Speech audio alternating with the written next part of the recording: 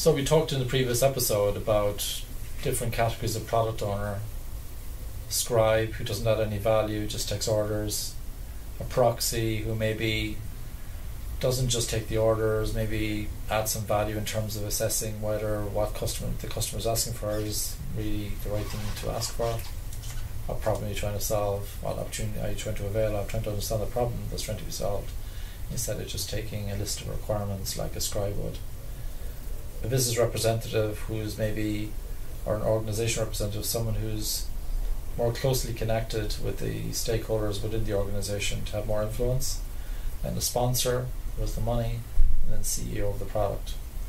Most product owners in the world are scribes, are proxies. Some of them are also business representatives. All three of those lack in power, although a business representative would have more influence. So what do? You could become a developer on a team, because in Scrum, for example, there's only one product owner for the product, for a real product. Something that an external customer end user will recognize, that they pay for with their time, their money, or their data. Somebody consumes it and somebody produces it. In the case of a real product, there's only one product owner. So if you are a team level product owner within a multi-team product, one thing you can do is become a developer. Another thing you could do is take a little tip from Large Scale Scrum, LESS, where they have this concept of a product owner helper. We need to do some work on the title because it's not very appealing.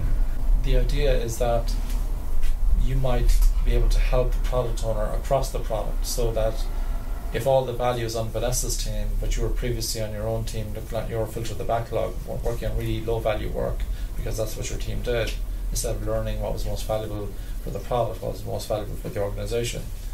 If you act as a helper across the product, supporting the product owner, that at least reduces the damage, and it means we still have one product owner. The product owner is getting some assistance, and you've got a view of what's happening across the entire product. Another coping tactic that I tried a few years ago that was really successful was a speak now or forever keep your silence meeting, is what I call it. Speak now and forever keep your silence. So it was a situation where the product owner was a proxy.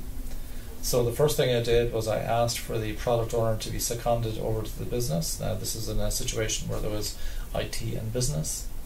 You could also have it between supplier and organization, for example. So we asked the product owner to be part of the organization, the main organization in terms of where decisions get made and so on. So that already helped, but the person still didn't have power. So the second thing we arranged a speak now or forever keep your silence meeting. We didn't call it that, we had a better name than that. But essentially the stakeholders were invited to this meeting, and the product owner with no power said, this is what I'm planning to prioritize in the next sprint. Speak now or forever keep your silence. In other words, let's debate now. If you disagree with these decisions, do not pull the rug from under me during the sprint saying you disagree with these decisions, because as soon as the developers and the team realize that actually I don't have the right priorities as a proxy, then they'll just make up their own priorities, and then we're all losing. So the coping tactic would be have a speak now forever keep your silence meeting, have the raging debate within that session, and if the list changes, that's fine, but at least you come out with a list that has been agreed with all of the stakeholders, or agreed with as many as possible, because some stakeholders you can't agree with, sometimes we need to say no. But you do your best to come up with the best set of priorities, and even though you don't have power, you just bought power for a couple of weeks, because you had a session where you asked people what the right order was, what the right list was, what the right sequence was, and you came up with the best possible list. That's a little coping tactic. Maybe you should give it a go. Thank you.